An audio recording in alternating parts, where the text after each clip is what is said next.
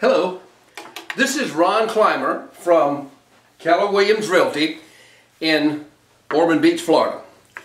Yesterday I did a video and I mentioned that foreclosure is one of the things that I do. Go to the courthouse and search out foreclosures and call people and see if I can help them. And I commented that one of the things I run across often is the death of a person is what causes foreclosure. And I suggested a solution for that. But that got me thinking about it, and this is not one of the common causes of foreclosure, but it's one of the things that happens when foreclosure caused by death comes about. And I'd like to just give you an extreme illustration. But many years ago, I called a family that was being foreclosed on, and I went out to look at the house. The house was empty, and it was just a plain old house in a not so hot neighborhood, and but it was a decent house, and I had a hard time getting in touch with the owner. But I finally contacted a person indirectly, and they said, yes, I own that house. He said, my father owned that house for 25 years, and he passed away, and now it belongs to me and my 4 siblings. And the mortgage on it, the house was worth about $80,000, and the mortgage on it was like $10,000. It just wasn't very much. The payments were $100 a month, and the guy had been paying on the mortgage for 25 years, and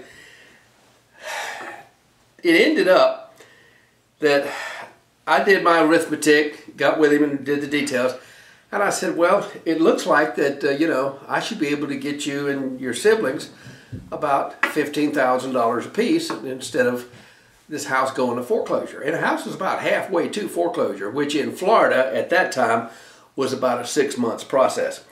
And it was about halfway down the road. And so we ended up getting together with all of the siblings, but just before closing, one of the siblings decided that she didn't want $15,000 like everybody else was getting, but she should get $25,000 for some reason. And they ended up fighting and arguing about that. Now, there wasn't much I could do to intervene with that, but they all 5 had to sign off on it for us to go to closing. And a lot of times, family squabbles. Now, incidentally, it's a $10,000 mortgage on an $80,000 house, and it's being foreclosed on because none of those 5 siblings wanted to make the $100 a month payments. Surely one of them was financially able, or they could have all paid $20 a month, but they were just fighting amongst themselves. And so my point is, if you inherit a house, and oftentimes, I'm not sure, but I think about half the people that die with no will. And so as a consequence, we end up with 5 siblings or 3 siblings or something of that nature owning the house. Don't get into fights and arguments and not make the payments. Make the payments on the house.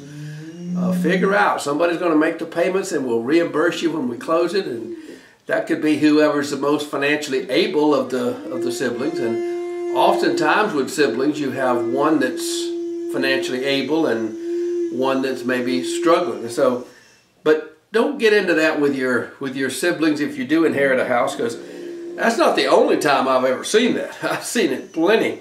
The only thing more fun than that is when you have step siblings, and then that can really be too much fun for the realtor. But don't be sitting around letting the house be foreclosed on while you're arguing with somebody else, and because they can get foreclosed on, and next thing you know, your equity's down the drain, and that's just no good.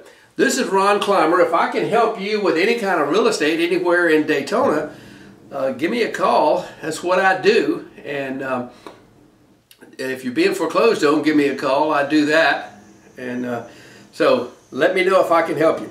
If you got any questions about real estate, just call me on the phone, send me an email, ronclimer@yahoo.com. And I'm constantly trying to come up with new subjects, so if you got something you want to know, send me a question or just subscribe to me and you'll find out something that you need to know that you didn't even know you need to know. Good luck, stay in touch.